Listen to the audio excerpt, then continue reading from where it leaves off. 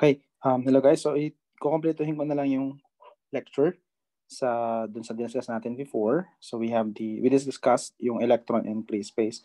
So, itutuloy ko siya and then expand ko siya up to dun sa mga binigay ko na reading assignment sa inyo. So, now, consider a time-independent Schrodinger's equation. So, you have H psi sub n r is equal to E sub n psi of n of r. So again, yung H natin or the Hamiltonian can be written as the sum of the kinetic energy operator and potential energy operator. So basically, magiging ano siya, negative h bar squared over 2m naught. So m naught is the mass of the electron, del squared times psi sub n psi r plus vr times psi sub n r. And that's still equal to E sub n psi n of r. So where sa electron in free space, meaning there are nasa vacuum lang siya and no other no other hindering quantities around it. Yung potential niya or VR can be treated as zero. So, ibig sabihin, madadrop natin itong buong term na to. So, now, pwede natin i-simplify yung equation. So, isa-isayin natin yung mga components. So, we have E sub n is the energy eigenvalues. And psi n is the eigenstates.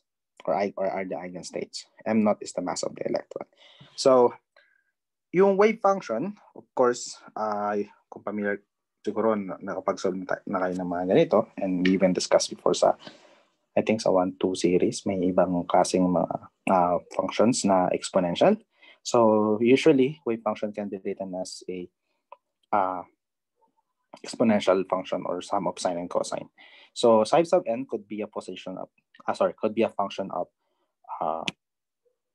r or position and time.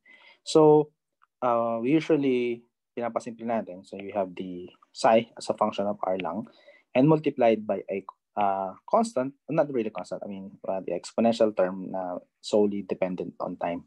So you have e raised to negative I omega t. So it is position, this is the time.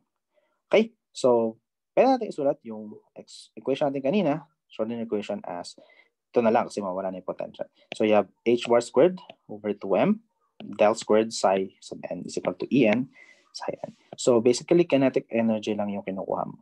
So yung energy na makukuha mo is from kinetic energy. Okay? So as I have discussed then before, yung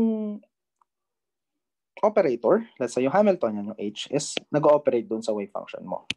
So, ang ibinibigay niya, parang ini-extract niya yung energy from that wave function. So this is E sub n. So hindi mo pwedeng sabihin na ang H at E ay equal.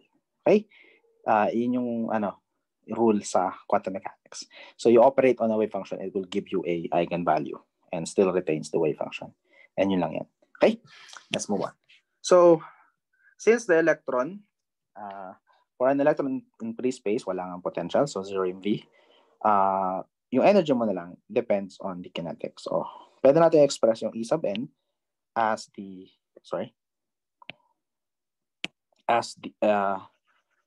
momentum squared over 2m. So pwedeng makuha mo siya ng ganito. And remember, yung P is actually h bar k sub n. And you can have P sub n as h bar squared kn squared over 2m. Okay? And dahil pwede mo equate siya sa P over 2m, pwede mo na lang pasimplihin expression mo, magiging na siya. Equal din yung E sub n sa h bar omega n. Okay? And you now have an expression of omega k. So, pwede mong isulat itong yung frequency, omega, as h bar, makakancel yung h ng h dito, h bar k sa k squared n over 2m. So, ito yung dispersion mo. And you can see constant ng h bar, constant ng m naught, and this will just become a parabolic dependence. Okay? So, as for the wave function, mangyayari dyan is, di ba sinulat natin siya sa psi of r na lang and then times e raised to negative I omega t. Itong psi of r natin, usually pwede natin siyang isulat as sum ng dalawang terms. So let's say we have a e raised to k dot r plus b e raised to negative ik dot r. So itong a and b are just amplitudes. So yung amplitude na tong wave na to, parte ng wave na nagpo-propagate along k direction. Okay? And the other one propagates along the negative k direction. So hindi siya physical direction na. Ang physical direction dito is yung r. This is in reciprocal space. So tandaan nyo, this is a wave. So medyo kailangan i-treat natin siya as such. So itong e raised to negative I omega t is the time dependence of the wave function. So now we can consider a simple case na 0 lang itong b, which is walang ito na lang, mawala itong term na to. So magiging na lang a yung itong term na nagpo-propagate yung wave mo along k direction. And of course, pasimplihin lang na muna natin, instead of 3 dimension, let's assume na nag-move lang siya sa x direction. So, mangyayari is, ito na lang yung magiging expression natin. So, dahil dot product, ito nga dito, so k dot r is just kx I hat plus ky j hat plus kz k hat dot. Yung r is just x I hat y j hat plus k c k hat. So, mag-dot product siya. So, magmamatter lang ay yung same ng unit vector. So, magiging lang siyang kx dot times x. Wala nang dot product. And still retains the e raised to negative I omega t. Okay? So, yan na yung wave function natin along x direction. And nagpo-propagate along kx in the reciprocal space. So, now, using the momentum operator, so you have p hat x. Since nasa x direction lang, p hat x lang. So, kapag p yan, ibig sabihin yun yung buong momentum mo. So, alam natin na ang momentum operator is just equal to negative I h bar partial derivative with respect to x. So, di-derivative lang natin siya. So, ipapalit lang natin yung expression for the wave function. And of course, dahil ng derivative with respect to x, constant lang itong term na to. So, ito lang i-derivative natin. So, mangyayari dyan, may I tayo dito, may h bar.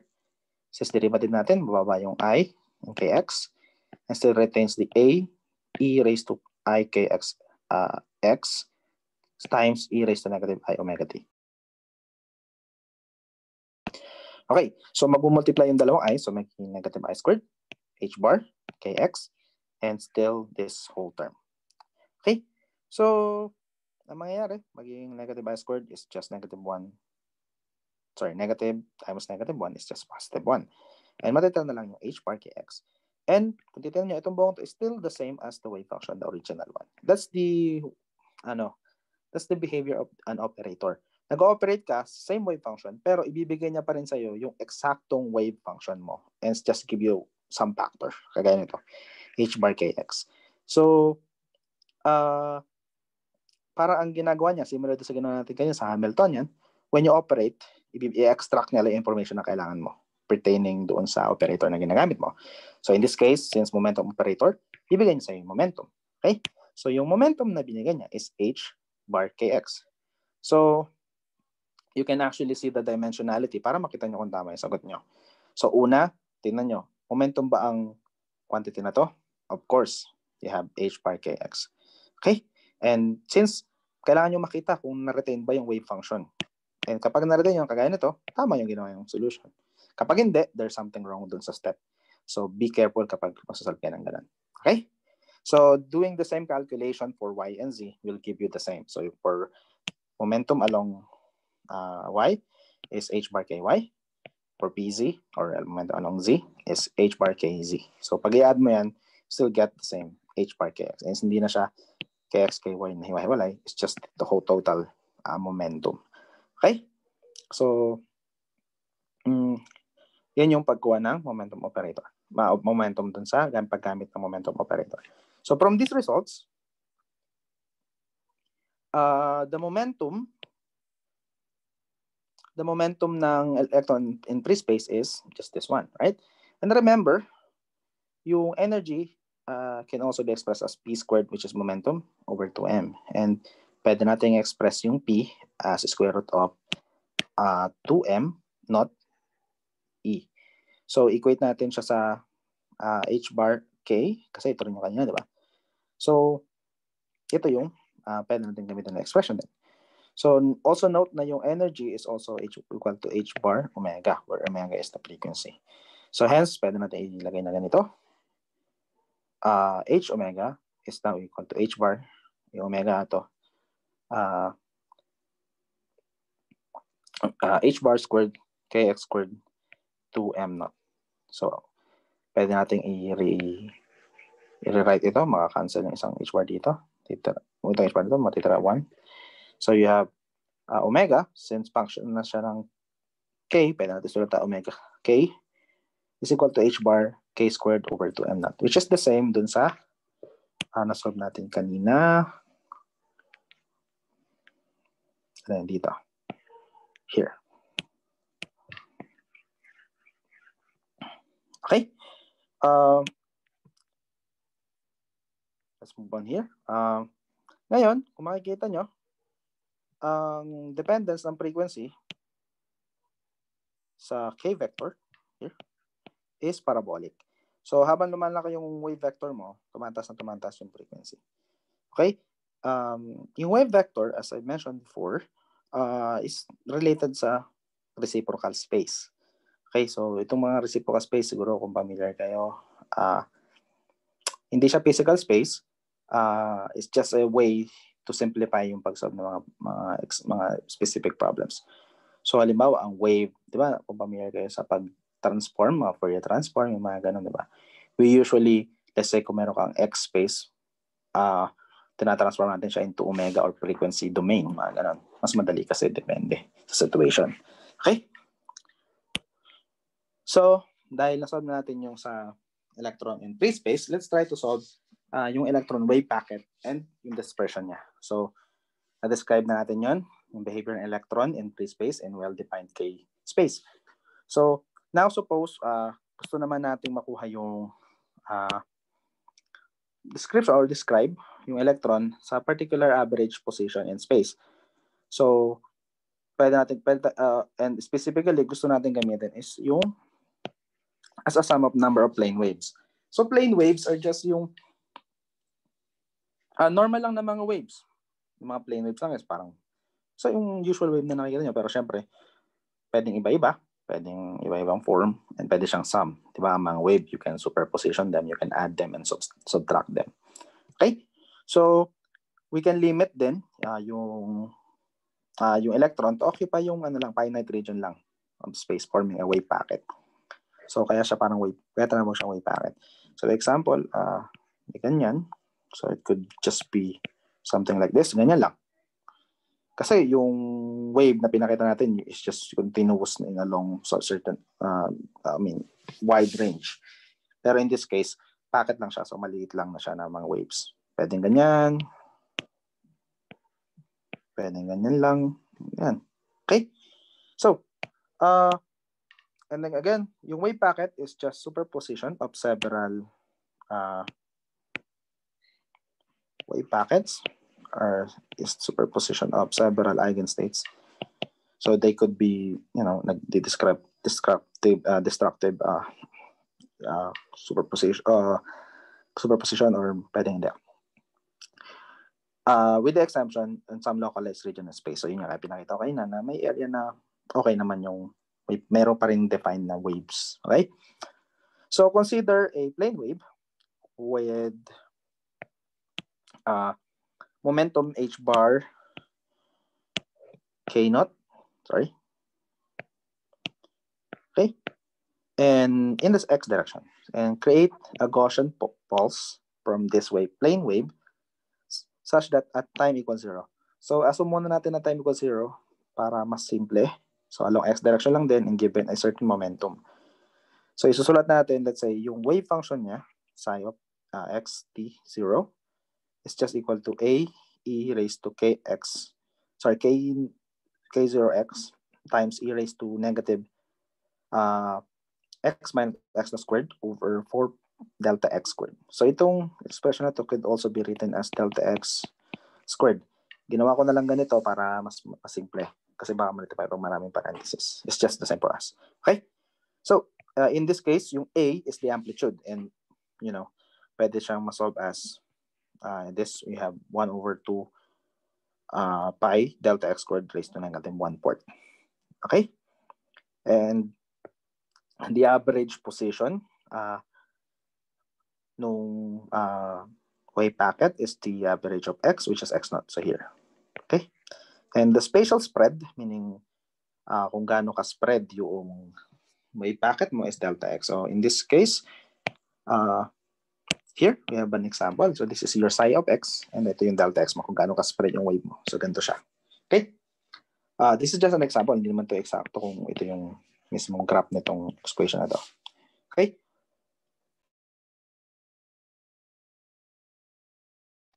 Alright. So, pwede natin makuha yung probability density. Nandun to sa binigay ko sa inyong lecture note. Yung probability density is just the square of the wave function. So in this case, at t equals 0, pwede natin makuha by this expression. So yung magnitude ng wave function here, sorry, is just this one. Square of the wave function is equal to the product ng wave function times the conjugate, and the conjugate, its conjugate. So yan. So i-conjugate mo lang yung wave function mo. So since hanapin mo lang yung imaginary, so in this case, yung conjugate niya is positive I. So ae raised to I k0x times e raised to negative x minus x naught squared over 4 delta x squared. And then multiply by the original wave function, which is ito lang. And multiply mo siya, then you have a squared. Ito, magka-cancel out sila kasi yung exponent yan 0. Naging 1 lang. And then ito, since same lang sila, add lang siya basically. So you have e raised to negative x minus x naught over 2 delta x squared. Okay? So isusunod natin ito yung probability density at time equals 0 ng wave function mo. So this contains a continuum ng momentum around the original plane wave with, of course, momentum h bar k naught. Okay? So finding yung value ng mga momentum na yun, kailangan natin sobrang kunin. Kasi kung titingnan nyo dito, naka-x yung expression mo in terms of x. So since momentum hinahanap natin, we need to express it in terms of k. So how do we do that? Of course, nabanggit ko kanina rin yung Fourier transform. Fourier transform ginagamit natin to transform a certain function in, let's say, a domain to another. So let's say from position to frequency domain. In our case, we want to transform from position to position x to vector k or k space. So using Fourier transform, magiging na lang siya in terms of x, instead of x, magiging in terms of k, still at time equals 0. So now we have 1 over a over square root of pi. This is related with the Fourier transform. And e raised to negative ik minus k naught times x times negative k minus k naught squared delta x squared. So ang itsura naman niya is parang ganito. So you have a center k naught, ayun yung average position niya, no? So ito siya. And yung delta k, yung spread, kung titingnan nyo kasi itong mga nandito sa side na tail is parang negligible na palit ng palit. So yung spread niya is measured by delta k. And you can also calculate yung probability density ng in k space na. So ganun din, we still get the square of the wave function, which is just the product of the wave function and its conjugate. So i-conjugate lang natin, and then we just have this. So now ito, psi star and psi. And of course, ito yung conjugate ng wave function times the original wave function. Kung multiply tayo, you have 1 over a squared pi mawawala yung square root. And magka-cancel out lang din itong dalawang ito, magiging 0 lang exponent. And you will be left with this. So you have e raised to negative k minus k naught squared times 2 delta k squared. Okay? Further, we can actually simplify. Kasi kung titingnan nyo, itong expression na to ay in terms of k. But meron tayong delta x. So how do we transform this into k space? Kasi meron tayong delta x dito, di ba? Delta k. Dito sa pinakita ko sa inyo. So we have the delta k here. So tandaan nyo, this is a Gaussian distribution. So what we can do is to recall yung expression ng Gaussian distribution. So if you have a Gaussian distribution f of x, it's just equal to this quantity. So ipapattern lang natin. So we have negative 1/2 x minus mu. Mu is the average or the mean squared over sigma squared. In yung sigma, kung pamilya kayo, is just the standard deviation. Ito yung measure ng spread. Okay? Kaya meron tayo dito. Okay, so using this pattern, we can actually see, or we can safely say na yung 1 over 2 delta x here is equal to delta k. So, papalitan lang natin. Now, instead of multiplying by 2 delta x squared, magiging na siyang negative k minus k naught squared over 2 delta k squared. So, yung function natin solely nagde-depend na lang sa k. Okay? So, yan na yung probability density in k space at time equals 0. Alright. So, kung titinan nyo itong nakuha natin na relationship ng k, ng delta k at delta x, this looks familiar. Okay? Kung i-rearrange natin, you will have delta x, delta k is equal to 1/2. This is actually very related sa topic na na-discuss natin before. So, pero i-analyze muna natin. So, kung titinan nyo, yung change sa position and change sa, let's say, k space is a constant quantity. Meaning, kung tumaas, let's say, kung tumaas itong value ng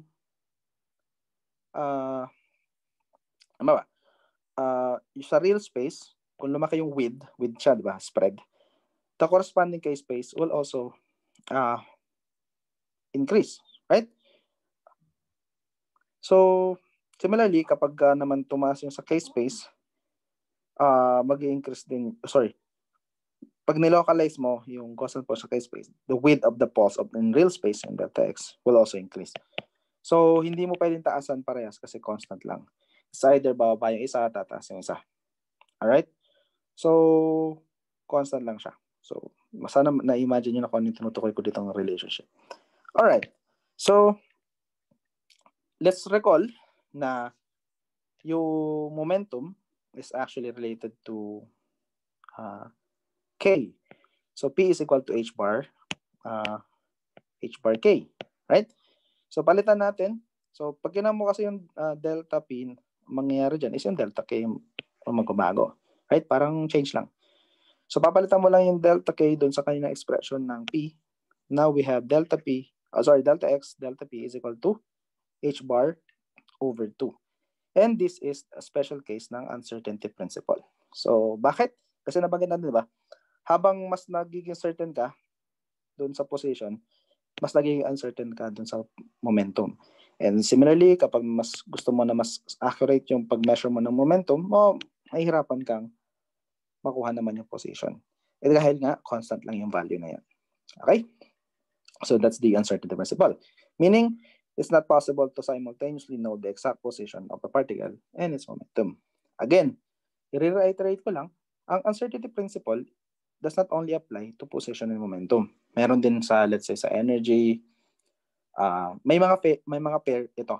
So, energy and I'm not sure kung angular momentum. Basta pares-pares sila. Alright? So, let's continue. So, example. Suppose that at t equals 0, the wave function of an electron in free space is given by this wave function. So, you have psi of x0 is equal to a e raised to ik0x times e raised to negative negative x minus x naught squared over 4 delta x squared. So, find yung probability density of psi x0, find psi k0, and delta k. So, solution, again, kung makukuha yung probability density, you just need to multiply yung conjugate ng wave function with the wave function itself. So, madali lang yan. Similar sa ginawa natin sa discussion. So, magiging lang siyang a squared e raised to negative x minus x naught squared over 2 delta x squared. Kasi mag-a-add lang to. Alright? So, therefore, ito yung expression natin for the probability density. Next, how to get the psi of k. Again, gagamit tayo ng Fourier transform. So, kung naalala nyo pa yung Fourier transform, so we need to get the dependence ng wave function in terms of k. So, it's proportional to integral from negative infinity to infinity ng psi of k0 times e raised to negative kx dx. So, ibalik lang natin yung expression for psi k0. So, ito yan.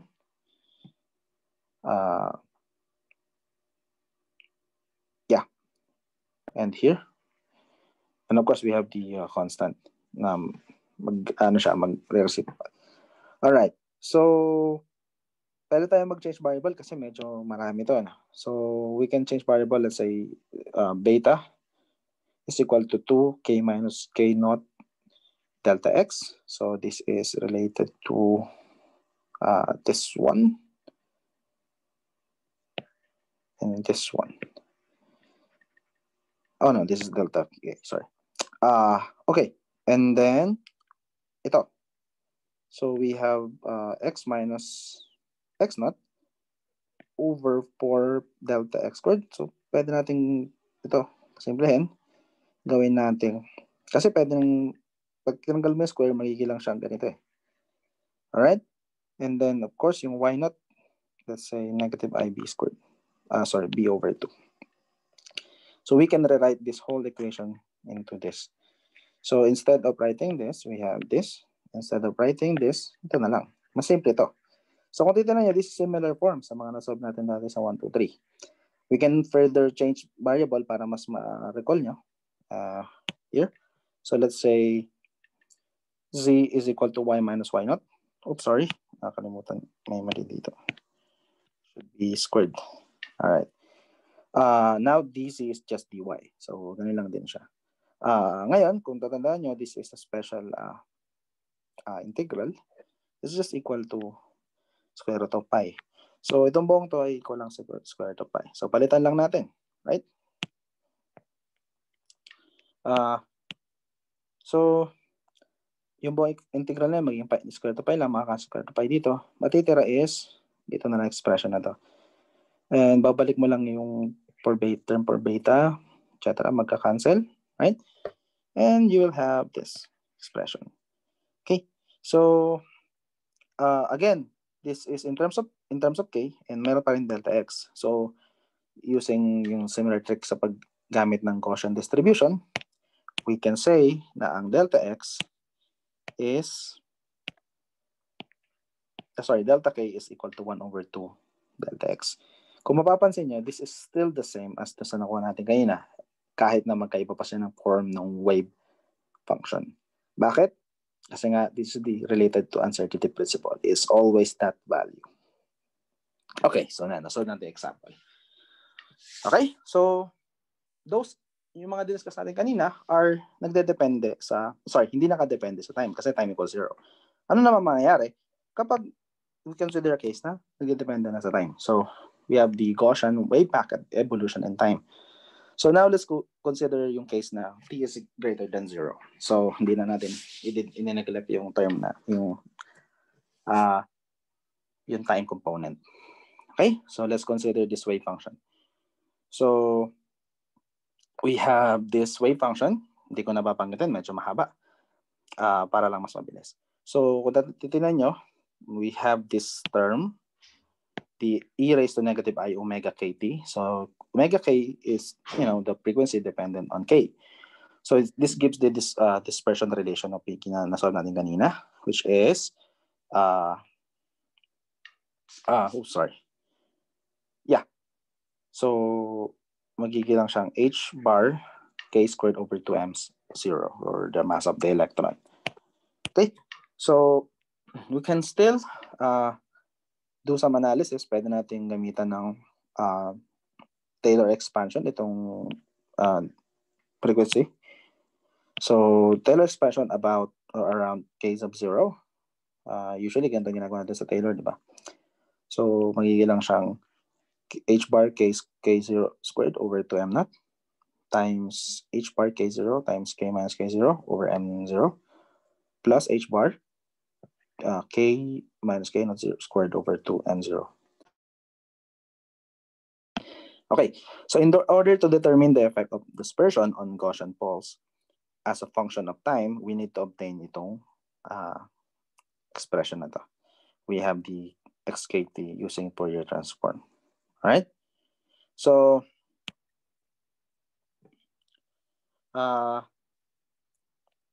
let's do that. Itong ay kabalitaran naman to, no? Kasi yung kanina from x to k. Ngayon naman we have from k to x. So in order to do that, we need to do a Fourier transform. This is a very much more complicated than the previous one kasi may time na tayo. So, magiging ganito lang siya. So, i-recall nyo na lang muna yung Fourier transform. So, we have this long expression. Itong term na to, we have e raised to k naught x minus omega naught t times integral from, sorry, it should be negative infinity to infinity. And then, itong term na to, e raised to I minus e raised to I k minus k0 times e x minus k naught minus h bar k naught t over m, which is the same as we have to obtain from the Taylor series expansion kanina. And then ito ng kabila. Alright? So yung factor na nauna dito, here, is a plane wave with, of course, yung frequency niya is from here, yung nandun sa kanina sa expression ng ito, sa in-expand natin. Sorry. Okay. So, now, yung plane wave na yon also has a what we call phase velocity. So, kung may yung frequency, you can actually get the velocity, which is just, divide mo lang yung omega ng k. So, magiging lang siyang h bar k naught over 2m naught. So, yung integral naman dun sa kaninang term, itong mahaba na to, it shows that yung center ng wave packet natin moves at a distance, ito lang yung may time na component, diba? Kasi kung titignan nyo dun sa original natin, wala tong, diba? And the average position is x naught. Now, nagmo-move na siya with this particular, this is equivalent to position then. So, you have h bar k naught t over m naught. So, yan yung mag-move siya ng ganun. So, this indicates a group velocity for the wave packet. Magiging ito. So, velocity times time is position. So, you have t here. All right? So, group velocity is h bar k naught over m sub 0. And lastly, you have the term yung nasa dulo. We have this. And this shows that the width delta x of the wave packet increases with time. So, yan. Okay? Kasi naka-multiply siya dito. Okay? So, now we can express the delta x as a function of time. And this is just equal to this one.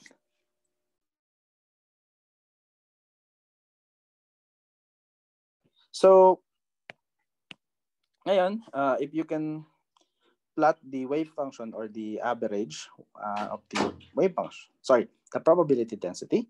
So, ito yan, psi squared. At time equals 0, ganito lang siya. mas ano siya, mas hindi masyadong spread. Alright? So ito yung, kung ito ay in terms of x, ito yung delta x mo. Now, as time goes,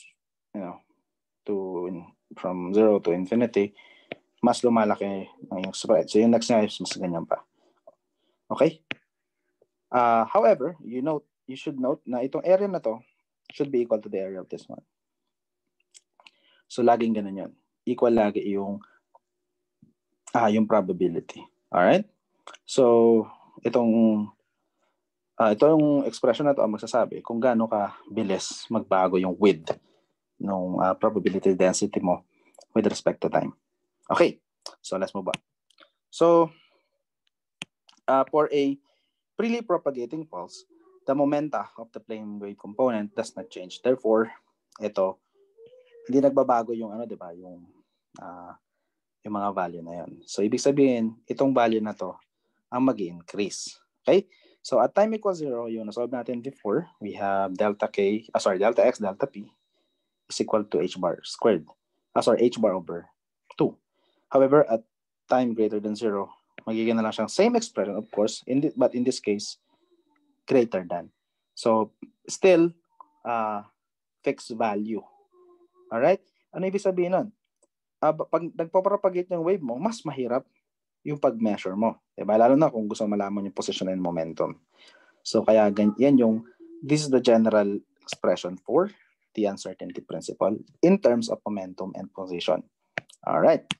So, now, ito na yung, basically yung discuss ko kanina is yung binigay ko sa inyo na reading na section 2.2.2. Now, let's move on to the hydrogen atom. So, yung mga case na ginawa natin kanina are just simple na walang potential na ko-control doon sa electron mo.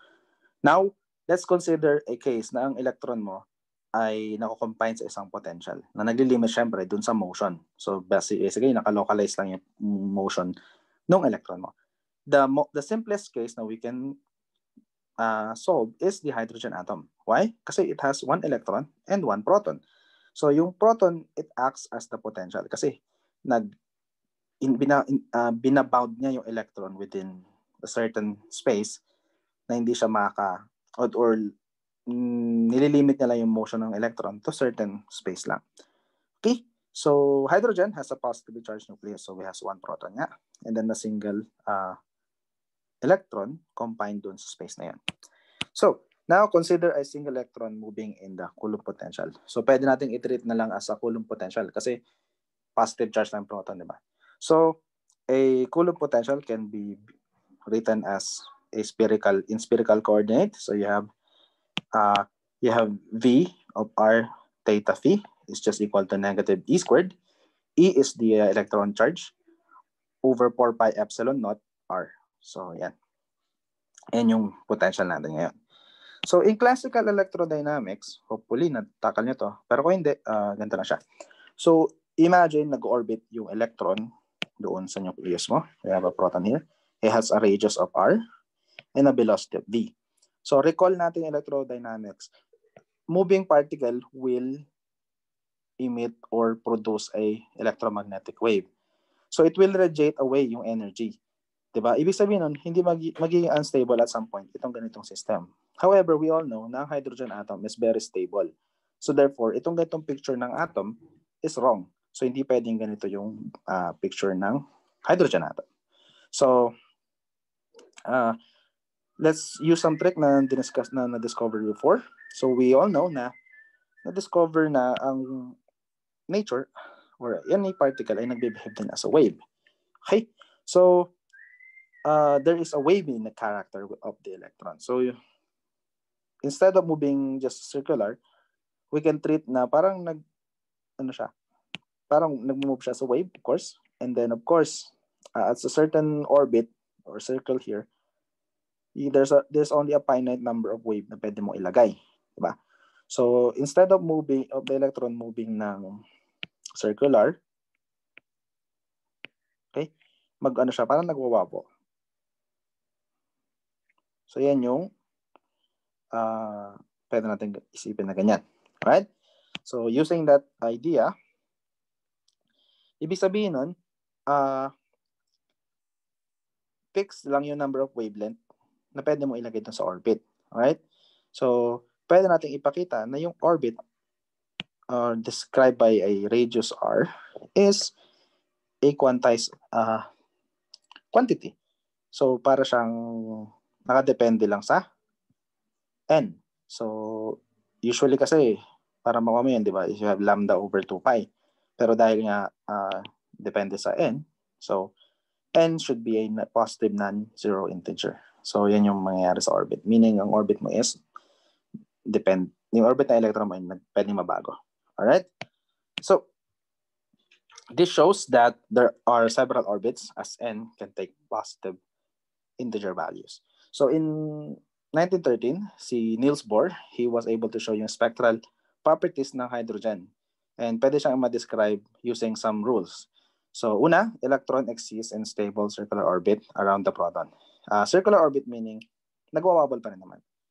Two, nagwawabol in such a way na parang pwede siyang mag-iba-iba ng orbit level.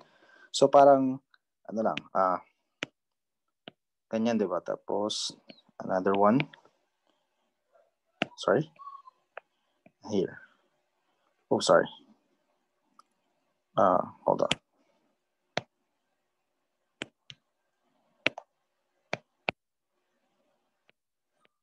Okay. So, nangyari? Okay, sorry. Alright. Wag na lang ganyan. Ganito na lang. Mahirap pala yan. So, di ba nagwawabol yan? So, pwedeng mabago yung position. So, iba-iba. Yan. So, may iba-ibang value ng R. Depende sa N. Alright? So, next is electrons can make transitions between orbits by emitting or absorption of a photon of energy H omega. Alright? So, and lastly, the angular momentum of the electron is in a given orbit is quantized according to this momentum P theta is equal to NH bar, where N is a non-zero positive integer. So, yan yung mga rules na yan. Okay.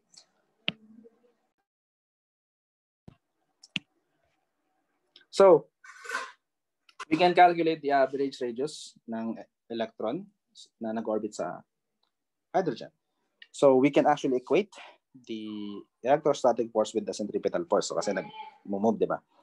So, electrostatic force is equal to this one. So, we have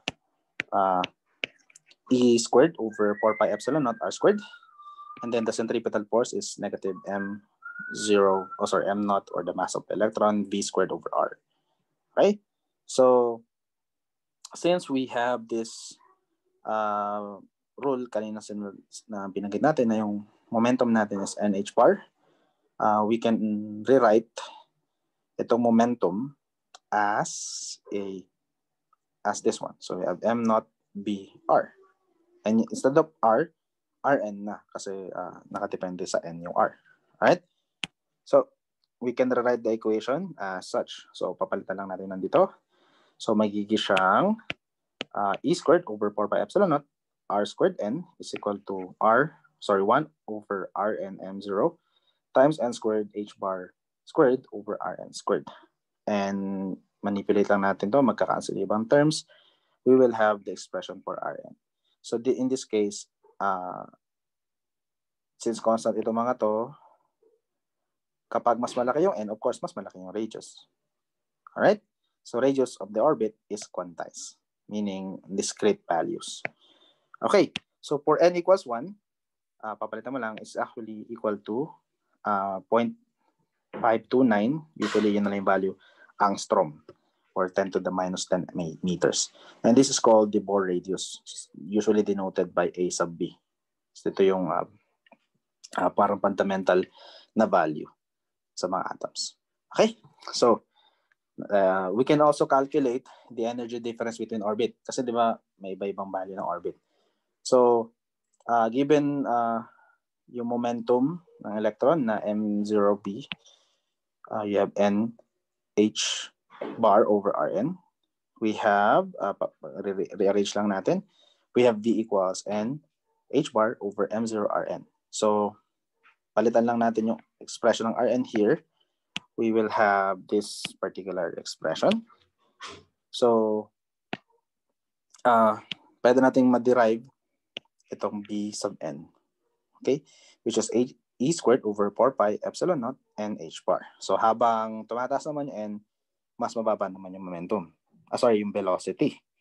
Tama? Ibig sabihin nun, kapag mas malayo, mas mabagal yung move. So, for n equals 1, this is the velocity. Okay. So, pag alam mo ng velocity, alam mo yung mass, you can actually get the kinetic energy. So, using the expression for kinetic energy, T equals 1/2 mv squared or m naught b squared. Papalitan mo lang yung V. Ito na yung magiging expression niya. Okay? And also, the potential energy, makukuha mo lang siya. Bakit?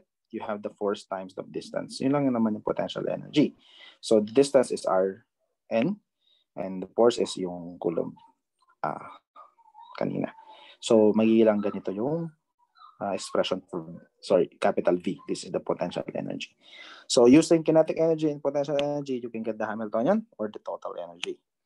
So, the total energy is now equal to this expression. So you have E sub N is equal to negative 1/2 M0 E raised to 4 over 4 pi epsilon naught squared and squared H bar squared. And kung mapapansin nyo, may relationship ang kinetic energy at potential.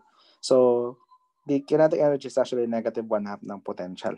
So this is related sa Beryl theorem. I think this will be discussed sa 165. Siguro, or I think kapag daan na sa ibang subject to. Not sure.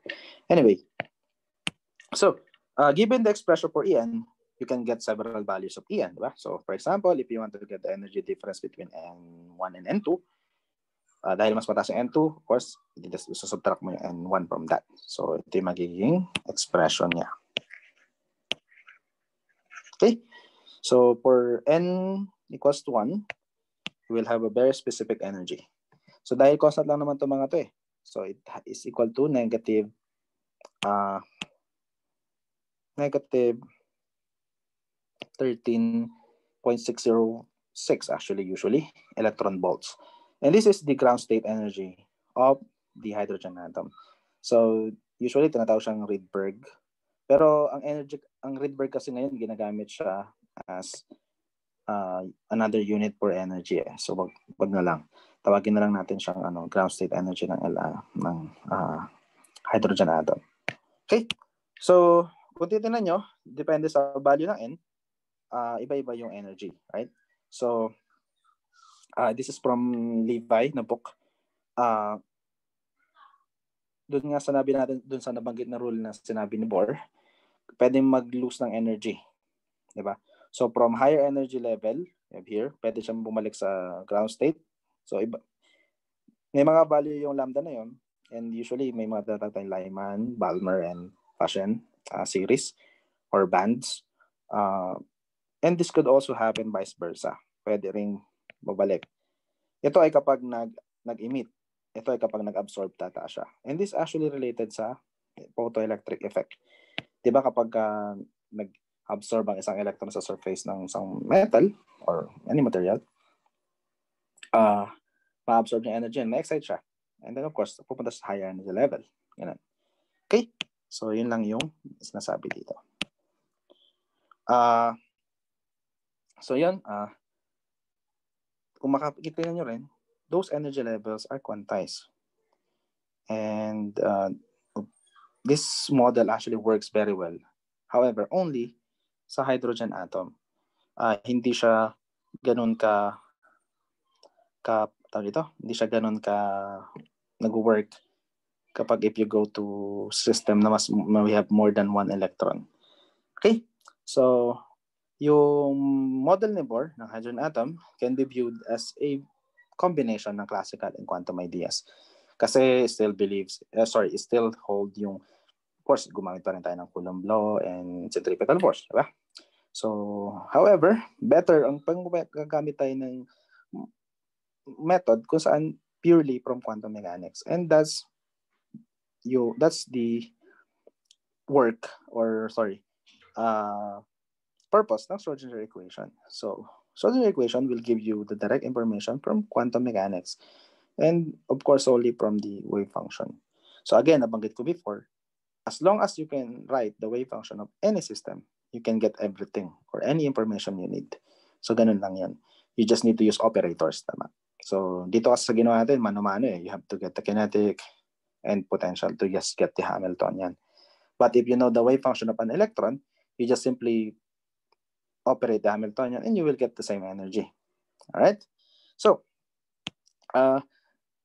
sa case ng mga atoms, of course, dahil meron siyang spherical symmetry, yung wave function can be written as a spherical wave function, so which depends on r, theta, and phi. And interestingly, you can actually separate this dependence into 3 different functions. So you have Rn, which depends on r. You have theta sub L, which depends on theta, and phi sub M, which depends on phi. And these are related to 3 quantum numbers. So you have N, L, and M. So yung quantum number N ay nakarelate sa radius, which we show earlier. Yung quantum number L depends on theta. Quantum number M depends on phi. So itong mga to, actually, should also follow yung certain mga equation.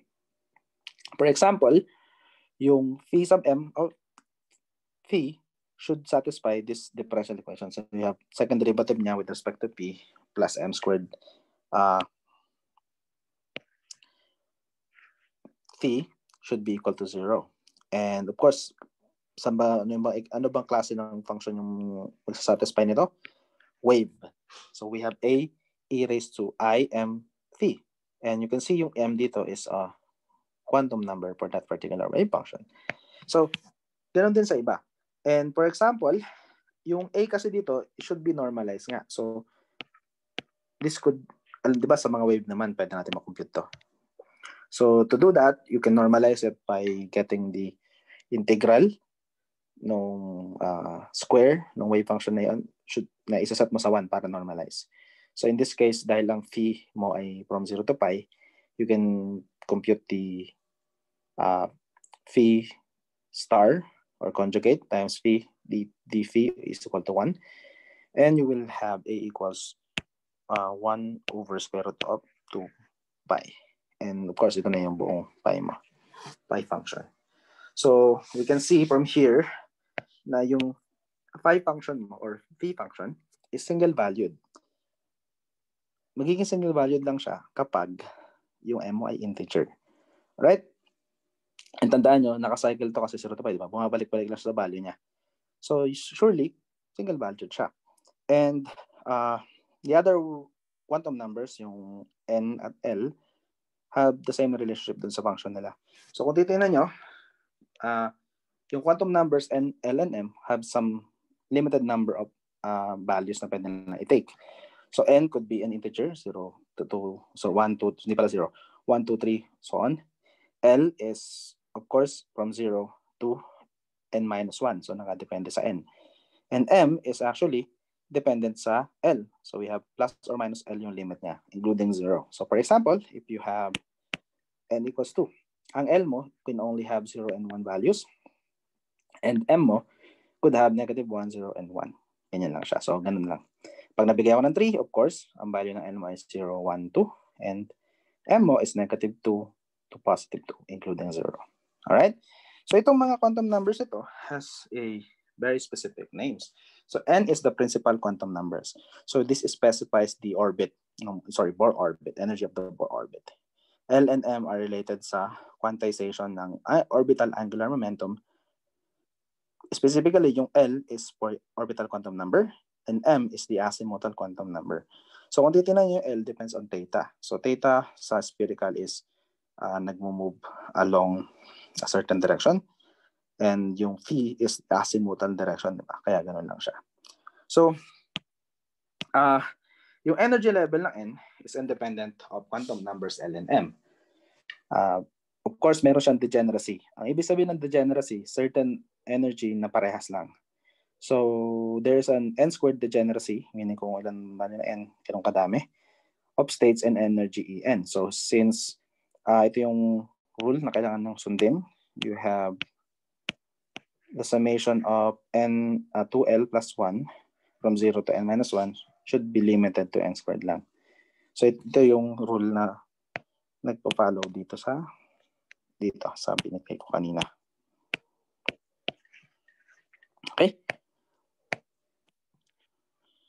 Alright, so in addition to N, L, and M, ang electron, meron pa siyang isa pang quantum number, tinatawag na spin quantum number, which only takes two values, positive 1/2 and 1/2.